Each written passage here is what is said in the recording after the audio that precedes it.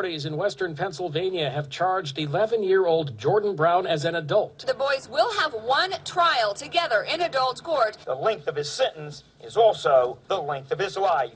They're not old enough to drive, drink, or vote, but in America, kids as young as 7 years old can be tried as adults.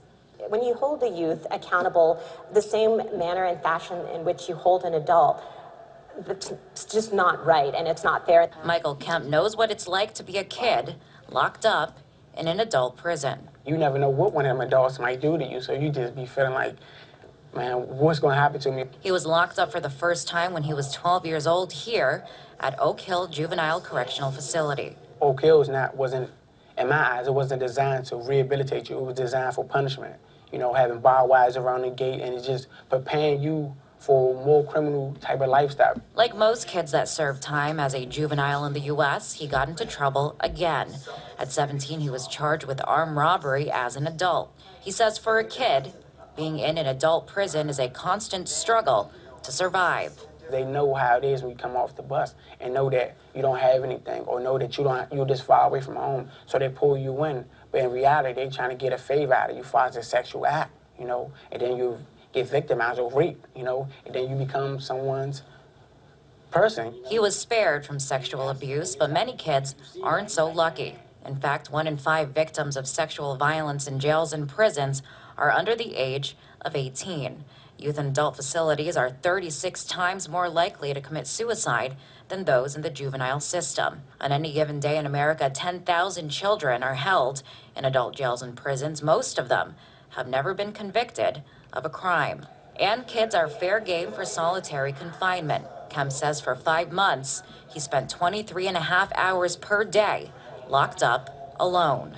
I could have went crazy in that cell for that long, and just holding someone in the cell with nothing to do for that long. Critics slam the practice of putting kids in adult jails as cruel and unusual punishment. They are less capable of understanding the consequences of their behavior. Their development is incomplete. And that's why the Supreme Court struck down the death penalty for juveniles in 2005.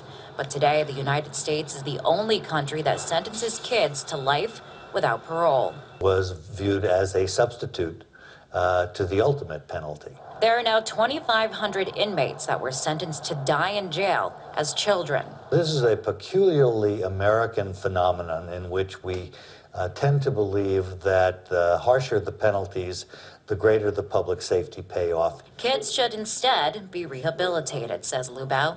That's the focus at Washington, D.C.'s newly opened New Beginnings. And yes, folks, be careful what you wish for, because you may go to get rehabilitated and go to a place like this where you're going to get basically shock treatment as a part of your therapy. So I think the lesson here, the moral lesson, is to allow the families to be good, basically providers, for them to actually do what they're supposed to be doing, which is to be good parents, and not have social workers, not have governments in your business. I mean, there are so many stories I came across today where it was young people in the mall just taking, there's like I think it was 2 boys. They just took this one girl when she was away from her parents for a little bit, and they just beat her up and held her down, just kept beating her up. Now, I know this stuff's been going on for a long time and years, but it has escalated more and more, and it's just more of just about just this inner anger or hate, and they're just taking it out on everybody that they see. So, you know, a lot of these young people are not actually angels. In my opinion, I think they're worse. And I saw some of that just in the early 80s when I grew up. But the thing that I did, and this is just my own little personal experience, so I'm not condoning it, but I stood up for myself eventually. I mean, I came from I came from a broken home, and then I was basically, you know, living with my grandparents in this kind of richier neighborhood. So it didn't really work out for me too well. And I did get picked on, called Zach the Lego Maniac, and oh, you know, your parents are divorced. And eventually they kept it up. Well, I stuck up for myself, got a little knife, you know, just a little, I think it was a little pocket knife or something. I said, if you ever talk to me or get in my face again, I'm going to kill you. And you know what? I wasn't taught that. I just knew it. And, you know, I never got messed with again, as far as the whole bullying thing goes. But yeah, it's pretty bad now. So And you can go down to the bottom, see what are some of the things that qualify as treatment, such as takedowns and that, and cold showers, I think. So 6-year-old girl handcuffed by police over tantrum. We saw many of these stories before about drawing on the desk, and a girl drawing on the desk, doodling, and then they had the police come and arrest her instead of having her just, probably stay after and maybe clean desk or something like that, But yeah, it goes on there. It says that a 6-year-old girl in Georgia was handcuffed by police and charged with assault after throwing a tantrum in her elementary school. It says here a local TV affiliate reports that this individual, who was in kindergarten, was detained by police after her alleged outburst. It says here our policy is that any detainee, a terrorist suspect, a detainee transported to our station in a patrol vehicle is to be handcuffed in the back. It says there is no age discrimination on the rule, says the police chief, Dre. So I'm going to keep moving because I have a lot to get to, including some other videos. That's interesting, though, the word detainee, because I was just listening to a radio broadcast yesterday, and the individual mentioned how protesters are being referred to as detainees, as terror suspects. Remember, I was talking about how these fracking protesters, they're being actually viewed and handled as insurgents, as terrorists. So you can see what this whole thing was based off of, and it wasn't 9/11, because we know 9/11 was a farce, right? Like Pearl Harbor and all the other things. Remember the Maine, the Gulf of Tonkin, everything.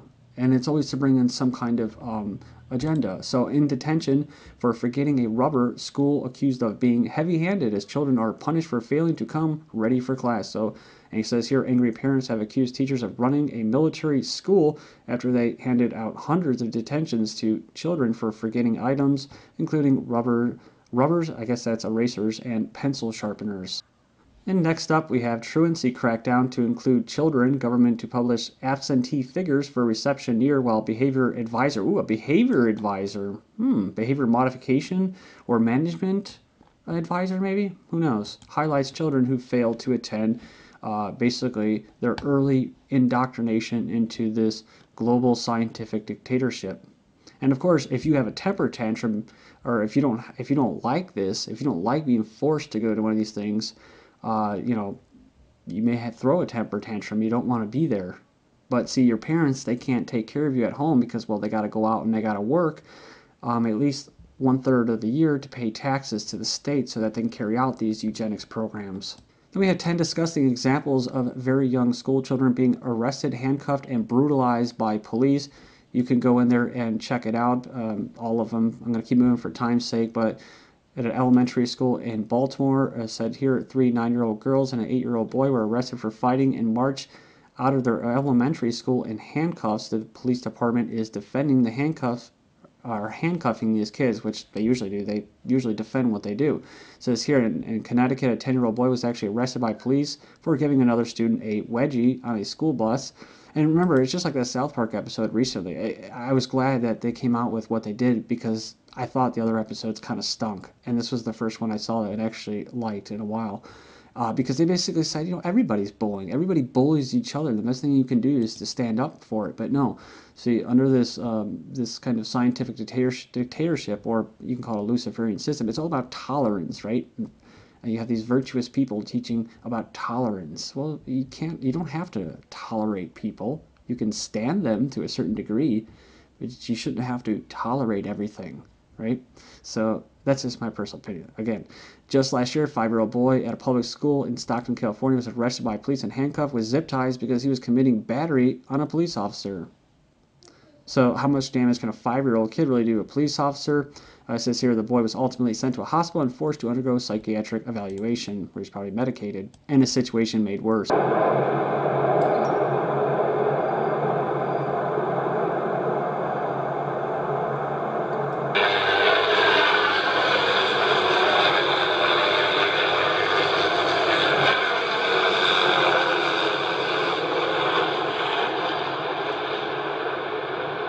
That is 2 helicopters flying flying through downtown Chicago.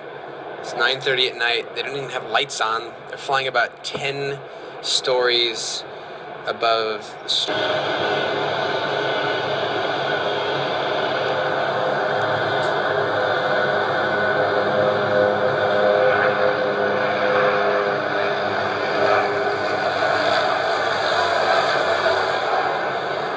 So yes, folks, that's some footage from Chicago, my old neighborhood. Well, not downtown, but yeah, black helicopters. And I have seen them flying around that area when I go back to see family members, so... Okay, so oh, and one quick note is that those things, when they're flying around, usually they're actually going to top of buildings, and not just any skyscraper, but banks. So this isn't for terrorists, this is for regular people. This is for, as the economy degrades further, social programs are taken away, the banks have robbed all your money, and there's too many people, not enough food, as they say. There is enough food, but it's just, you know what I'm getting at. They're going to be going to the top of these banks, at the top of these skyscrapers, and pulling out all these rich bankers as the people are getting violent. And that's what it's for. That's what the checkpoints are for, and that's what DHS is getting ready for. You know, in Greece, and in Europe, you have suicides now due to the economy, increase in suicides. They call it economic suicides. You know, they call these active shooters or lone shooters. These are guys that lost everything, lost their families, lost their pensions, can't survive. And this is what happens. But acts of terror in our nation's schools, can active shooters be stopped? So it goes on there, it says, a mechanism preventing active shooter attacks is the ability to identify student potential threat in the earliest possible stages. So you can go through and see the list that they give for, you know, identifying these these active shooters. You know, habitually makes violent threats when angry. Well, that could have been me defending myself when I was a kid, right? Bringing a weapon to school. Well, there's people in rural areas that bring weapons to school, and they've been doing that since they were young because they're responsible. And, you know, it goes on there and it goes on. It says, oh, he's fringe, or a peer group has few or no friends. Well, what if you're getting picked on, right?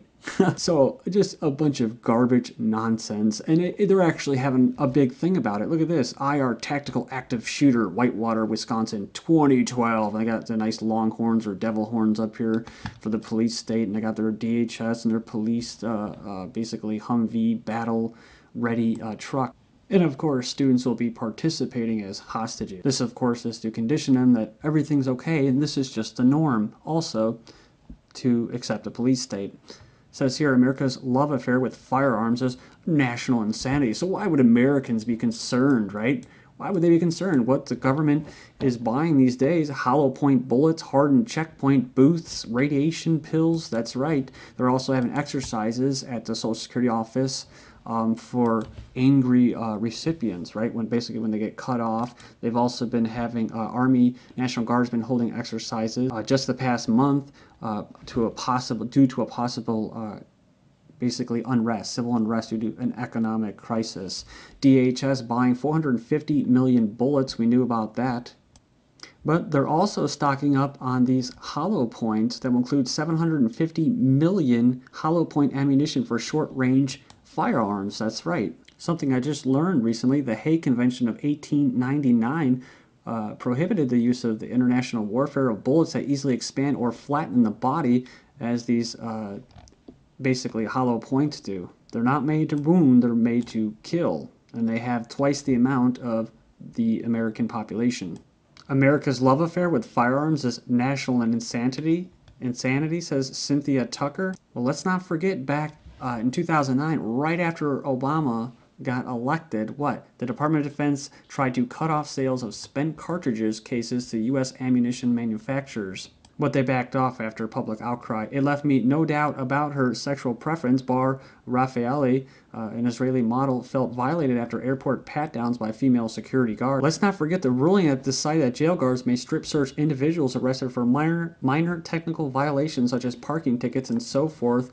And then what? How the U.S. uses sexual humiliation as a political tool to control the masses. So they're doing this to the airport to basically humiliate you and basically force you to capitulate. They were doing it in Iraq, and they were doing it to Bradley Manning, who was in solitary confinement. And Stanford prison experiment used middle-class white Americans for what? Many of the prisoners passively accepted psychological abuse. The goal was also to induce disorientation, depersonalization, and de-individualization. So here we are again, more American troops posting with corpses in Afghanistan. Is the Olympic host London ready for the world? Well, they're only missing one thing, panic. After giant sandcastle demolished after it was just made due to safety fears. But don't worry, Army snipers will be above you to protect you.